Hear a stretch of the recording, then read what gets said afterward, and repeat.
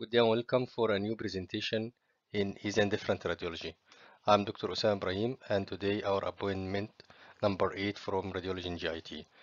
Today I'm going to talk about the hypertrophic osteoarthropathy, which can be a secondary cause for the Crohn's disease. So let's start our presentation. The learning objectives from my presentation today to highlight the possibility of secondary cause of hypertrophic osteoarthropathy, which written as HOA, as inflammatory bowel disease, Crohn's or ulcerative colitis, which can be considered as a secondary cause for that pathology. Crohn's disease, also I present one case from my daily work cases of Crohn's disease, which can be a cause for that HOA. The contents from my presentation today will define the HOA and classify it secondary and primary, and I mention how to differentiate the primary from secondary according radiological view. After that, my reference for that presentation.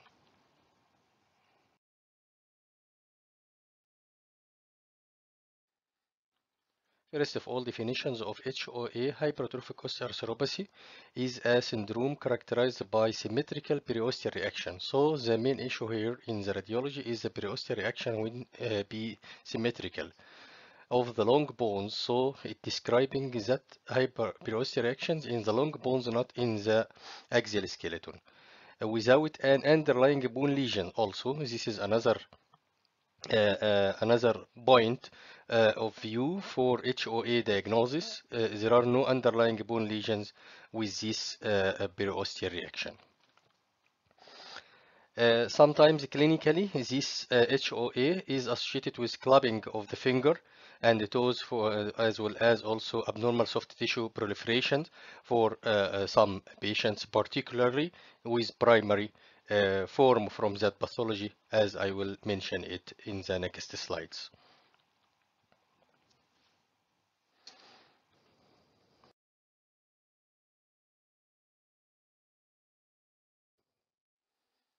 So if we presented by case like this case of the tibia and fibula, and we find the periosteal reactions in both tibia and fibula by a symmetrical way, as we see here in these images.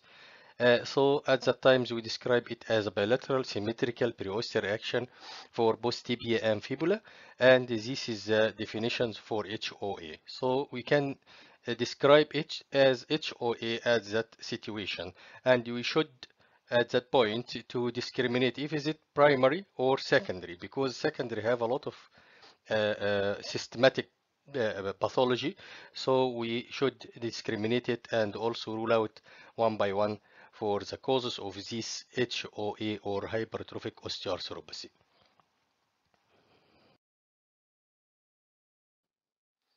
So we shifted now to the next points, which is the classifications of HOA, primary and secondary. So primary HOA, secondary HOA is called the Pierre-Marie Bamberger syndrome. So this one is the two scientific physicians which describing that in the previous century. So secondary or that syndrome is the descriptions for HOA. However, primary is the primary cause and it mentioned as a pachydermoperiosteosis. Clinically, pachydermoperiosteosis is associated with hypertrophy of the digits, arthritis and arthralgia, pachydermia, thickness of the skin with the folds be or the crescents be discriminating clearly, and hyperhidrosis, hyperhidrosis like these hands which have excessive sweets. So this is clinically can discriminating the pachydermoperiosteosis. The secondary types of HOA is the most common secondary is due to chest pathology. The bronchogenic carcinoma considers the first possibility. Bronchiectasis is another one. Lymphoma also in the chest can cause that pathology. In the abdomen, the inflammatory bowel disease like Crohn's and ulcerative colitis can cause also or can be considered as a secondary hypertrophic osteoarthropathy. Also in the abdomen, the biliary cirrhosis can consider as a cause. So there are a lot of causes in the secondary. In the pediatric, Coffey's disease and cystic fibrosis should be considered if we presented with hypertrophic osteoarthropathy or symmetrical periosteal reaction. In the pediatric groups, we consider Coffey's disease and cystic fibrosis as a secondary cause if we wanted to describe it as a secondary. And now, how to differentiate radiologically between the primary and secondary? This is according to the literature, the periosteal reaction in the secondary form occurring at the area of the metaphyseal. However, the primary is including the epiphysis in the periosteal reactions. So this is radiologically how to discriminate between both cases also, or both types, subtypes of the hypertrophic osteoarthropathy. The other issue, when the hypertrophic osteoarthropathy due to secondary chest cause, at that time is called hypertrophic pulmonary osteoarthropathy, and we adding P letter after the H here and mentioned as HPOA.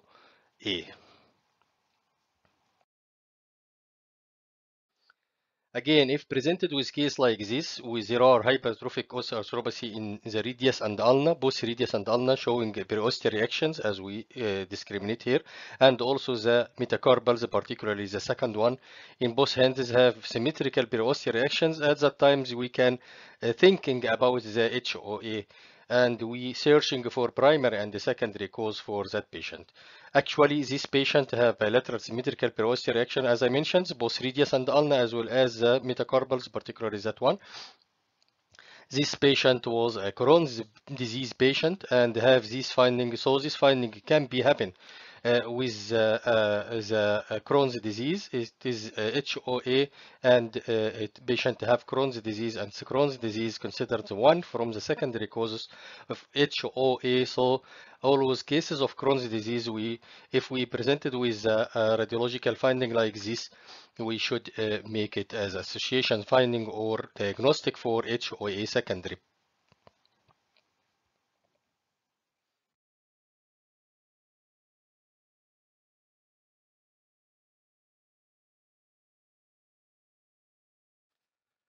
And these CT examinations which done for a patient presented to radiology department in my daily work cases and the suspected appendicitis. Actually, the appendix appeared normal because patient complaining from right iliac fossa pain. However, the ileum is thickened, and after making there are mural thickness of the cecum and the ileum after laboratory tests, and this is the ultrasound which shows also a tube with the thickened wall at the right iliac fossa regions. However, it is not blinded, so it is diagnostic of the ileal pathology, not appendix. MRI done for the patient, and this is MRI with contrast showing enhancement of the wall of the ileum. All these findings from my daily work cases, diagnostic for the Crohn's disease, laboratory tests also confirming the diagnosis.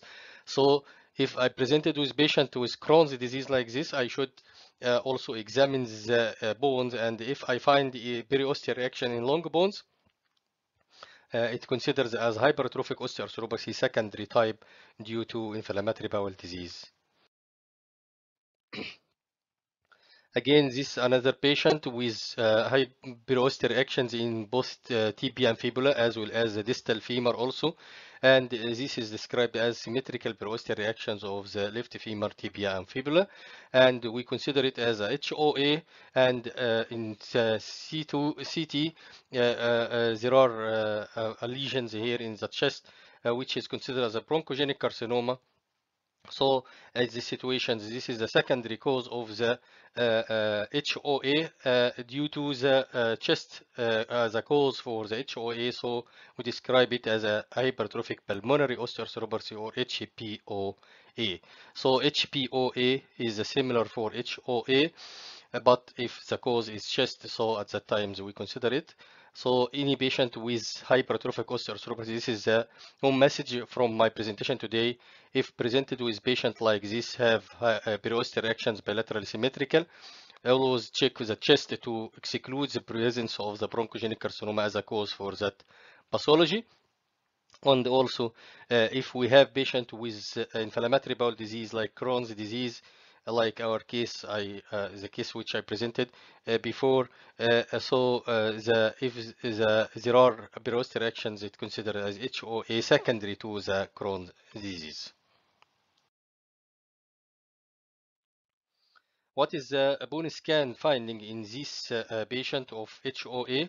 The bone scan finding in this patient of bilateral perosteal reactions symmetrical appeared also by the bone scans by the same way as we see here, the nuclear medicine technetium 99M hydroxymethionate diphosphonates. This is the tracers which used for the bone scan.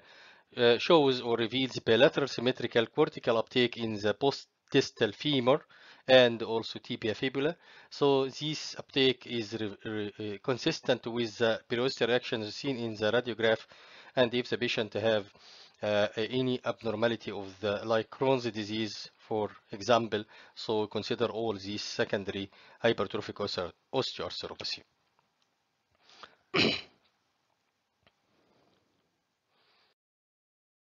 At the end of my presentations, I hope I provide you with clear knowledge about the HOA or HPOA. Thank you very much for watching and have a nice day.